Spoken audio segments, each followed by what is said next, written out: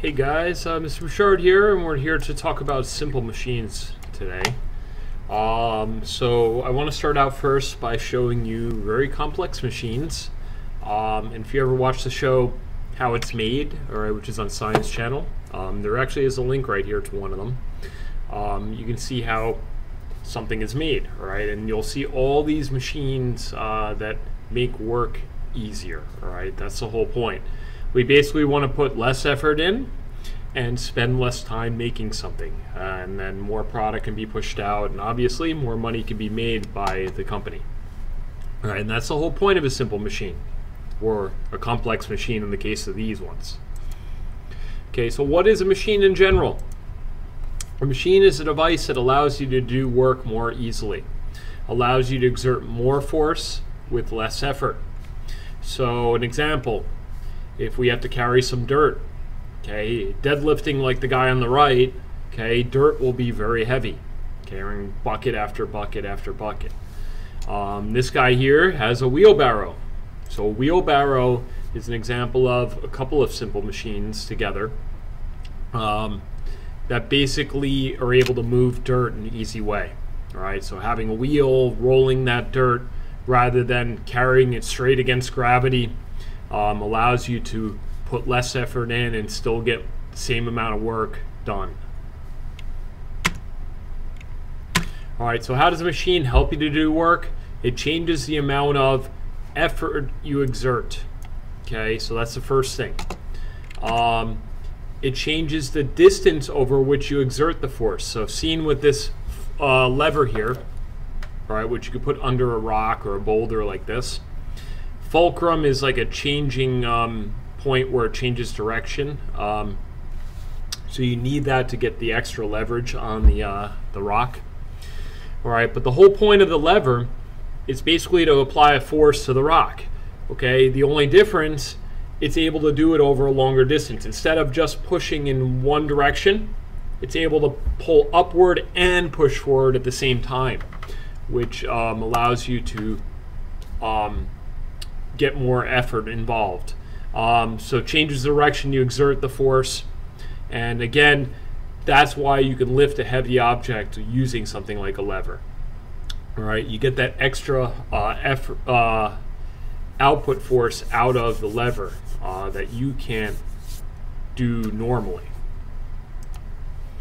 All right, so different forces involved. So obviously I mentioned the word output force, but input force is the first one. That's what you put into the machine.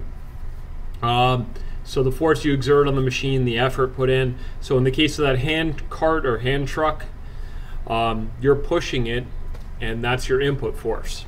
Okay, the output force be the force the machine exerts on the object. So in the case of these boxes of paper, which are incredibly heavy, it will actually be able to overcome gravity and be able to move them.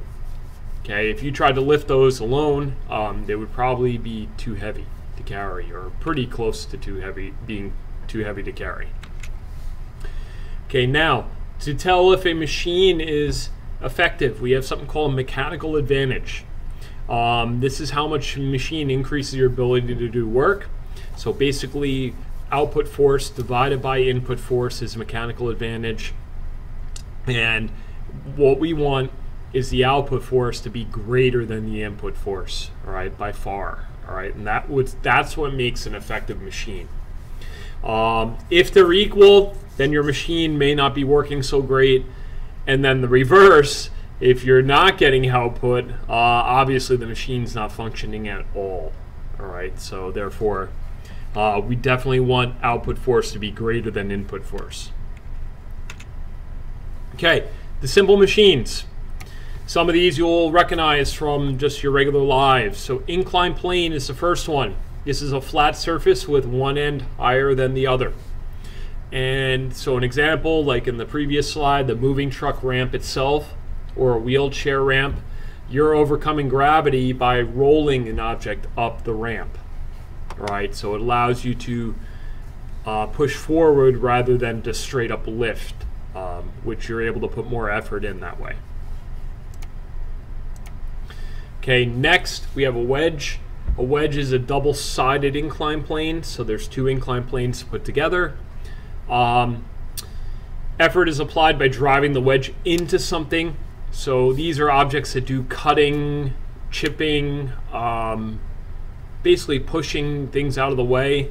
So an axe, a knife, a nail, a chisel, all right? They all act in the same way. They try to drive into something and push the material aside.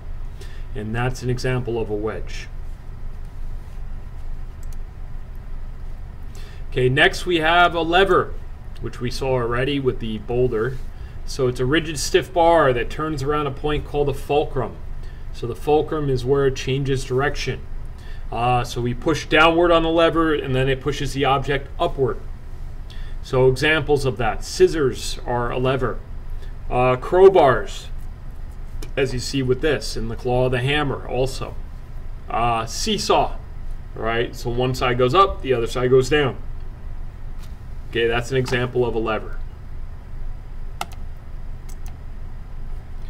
All right, next, screws. Screws tend to be a pretty useful simple machine because it's an inclined plane wrapped around a wedge or a cylinder, and as a result, you get this spiraling sort of pattern. All right, and the good thing about it, the only way to back out a screw is turn it the other way. Okay, so instead of like nails tend to pop out a lot.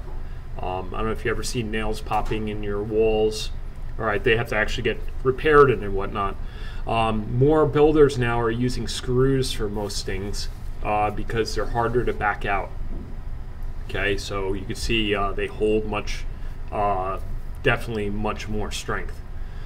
Car jacks also, some of them that are rotating ones will actually work this way. Bolts, so using machinery a lot. Okay, these are all examples of screws. Okay, wheels and axles, all right, used a lot in our lives. Okay, so a large wheel with a small wheel or an axle in the middle. So when a wheel and axle is attached, so they turn together basically.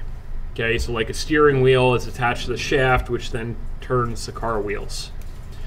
So basically, steering wheel, doorknobs, bicycle handlebars, because you're rotating that whole handlebar system.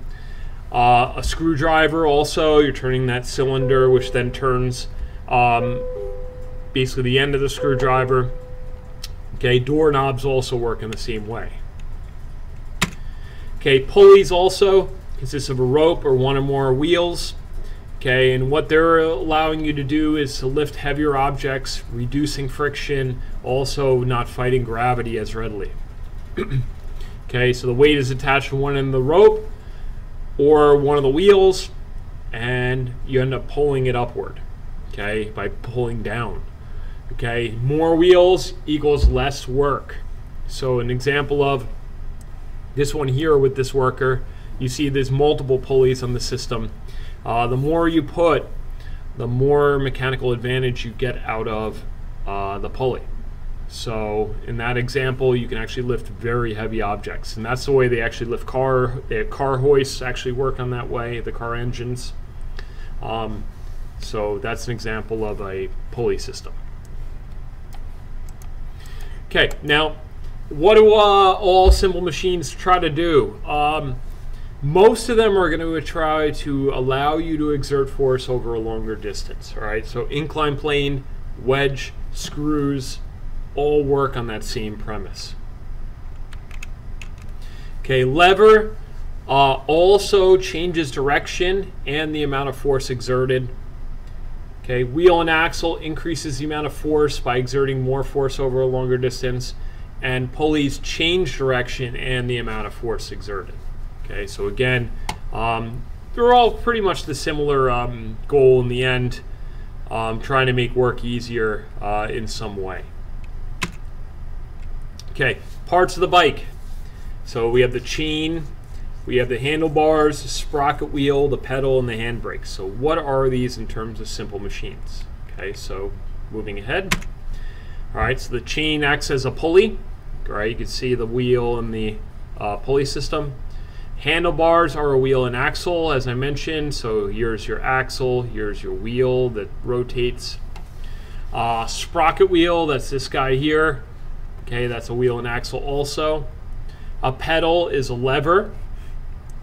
And also the handbrakes are a lever also. Okay, so many simple machines in things like a bike, right? So as an example. Okay, so here's just a general thing for all of them also. Okay, so an inclined plane, again a ramp. A wedge could be an axe. A screw could be obviously just a regular wood screw. Pulley, all right, again could be a hoist system on a end of a crane. Wheel and axle, all right, so obviously there's different examples of that, you know, and then levers, all right, could be something like a system like that.